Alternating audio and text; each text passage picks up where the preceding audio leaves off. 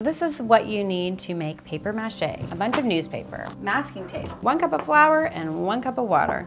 And you're gonna mix those together in a big mixing bowl, spatulas for mixing, and you probably have everything that you need to do paper mache right in your home. The project I'm making today with paper mache is a unicorn head. Start by bunching up a bunch of newspaper, starting to make your shape, and use your tape to hold the newspaper together. Now, a horse head is pretty much has a flat nose, and then the ears come out here, and the bigger sort of jaw, cheeks, and the neck.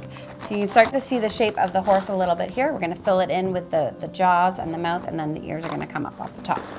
I'm gonna use a little bit of cardboard to create the ear shape. So this is the form that I'm going to be adding the paper mache to. As I add the paper mache to it, I'll be able to change the shape and tighten it up a bit. I just wanna have a general shape to start with so that I can put the glue on top of it, and that's what's gonna really make it stiff. To make the glue for your paper mache, add 1 cup of flour and 1 cup of water into a mixing bowl, and that's gonna make your paste.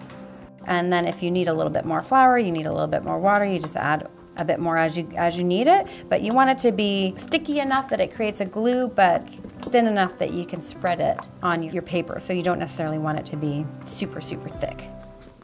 Tear your newspaper into thin strips and dip it in your paper mache paste. When you put your strips over top of your form, change directions as you go so that you create a strong bond.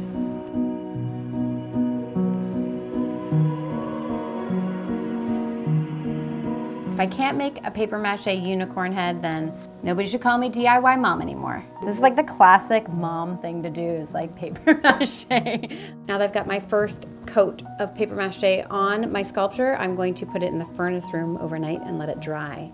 The paper mache has been drying overnight, and now it's ready for another layer of paper mache. I need to keep adding thin layers of newspaper until my unicorn head has reached the ideal shape of a horse head.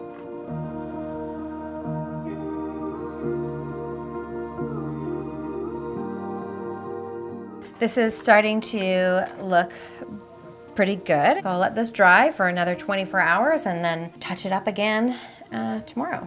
I still need to paint and decorate my unicorn statue. I'm using old paint that I had laying around my house for the last couple of years, just in the basement, and this stuff has been sitting around for a while, so it's gotten pretty thick. So I'm using it to fill in some of the areas where there's cracks. I'm gonna put white all over the whole shape first, and then I'm gonna add the colors that I want to add. I wrapped up my unicorn in a plastic bag and taped it around the horn so that I could spray paint the horn rose gold, and took it outside to do that. The spray paint's not water soluble like the paint is, so it's hard to paint over top of it. So I just wanted to make sure that I didn't get any on the rest of the unicorn, so that's why I taped it off. I'm painting my unicorn head blush pink with some eyelash details and a multi-color blue hair.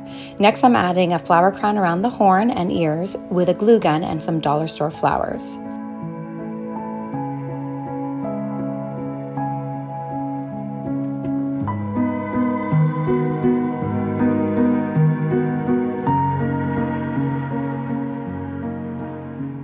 I think it's pretty cute.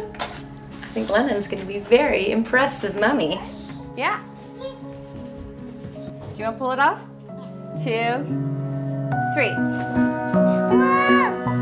You didn't make that by yourself. I did make it by myself. We have proof. It's all on camera.